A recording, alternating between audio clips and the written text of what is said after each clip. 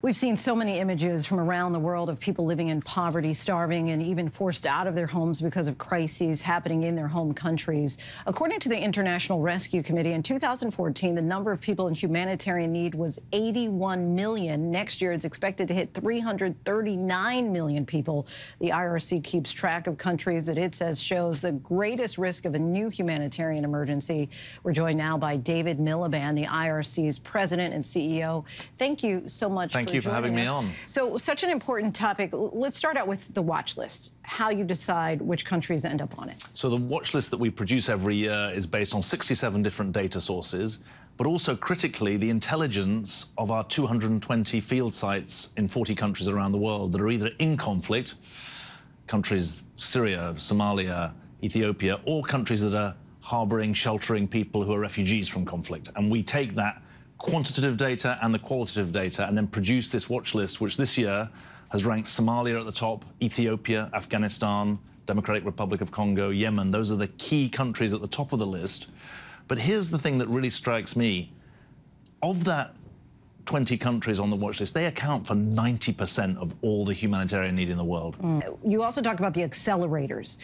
What are those? The three accelerators that we see in our work are, first of all, conflict. That's the biggest driver of crisis today. There are 54 civil wars within states going on around the world, plus, of course, the Ukraine conflict. Those wars create humanitarian devastation. The second is the climate crisis, which is not the crisis of our children or the crisis of our grandchildren. It's today's crisis. And in countries like the US, of course, we're quite well protected. The infrastructure's resilient.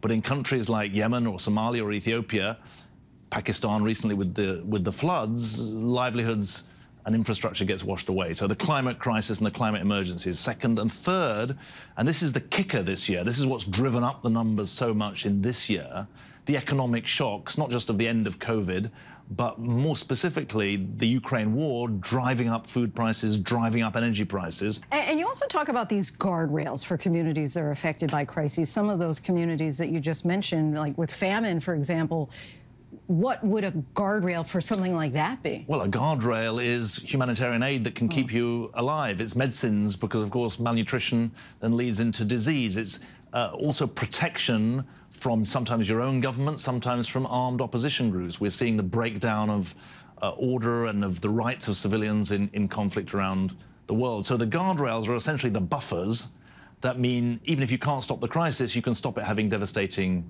consequences. Are there any countries that you're considering, or you're especially concerned about because they're likely going to be on the list by next year? Well, Ukraine's an obvious example. It's at number 10.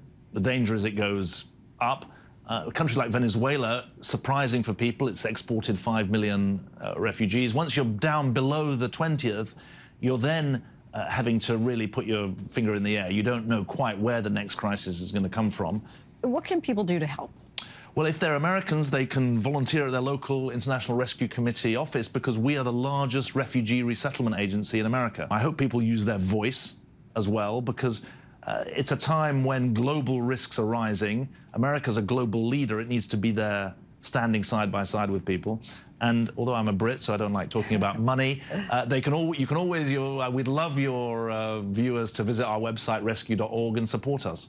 Last question. I'm an analogy person, so forgive me here if this is really apples and oranges, but I'm imagining when you have, endangered animals and you create this list to say, hey, this species is in danger of dying out, right?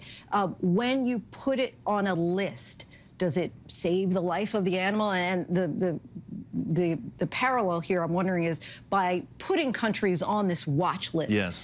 That are in such extreme and dire peril, yes. do you see any benefit from identifying and actually putting them on the list? That's a really interesting point. They say in management, you manage what you measure.